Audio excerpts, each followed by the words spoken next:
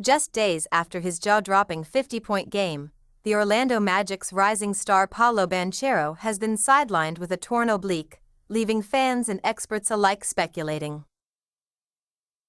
Is there more to this story than meets the eye? After dominating the Indiana Pacers, Banchero's sudden injury has sparked theories that the Magic might be downplaying the severity of his condition. This cryptic indefinite timetable raises suspicions, with some wondering if the injury could keep Banchero out for longer or even the entire season. For a young talent who was setting career highs and seemed on the verge of solidifying himself as one of the NBA's next superstars, the timing of this injury couldn't be worse.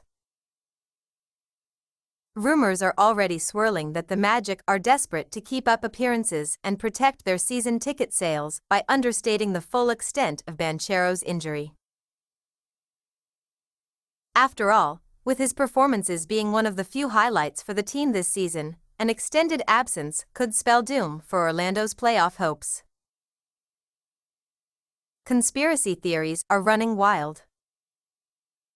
Could Banchero's injury have stemmed from something more sinister than a mere in-game mishap? Some are pointing to his competitive intensity, suggesting he may have ignored early warning signs and pushed through pain in pursuit of that glorious 50-point mark.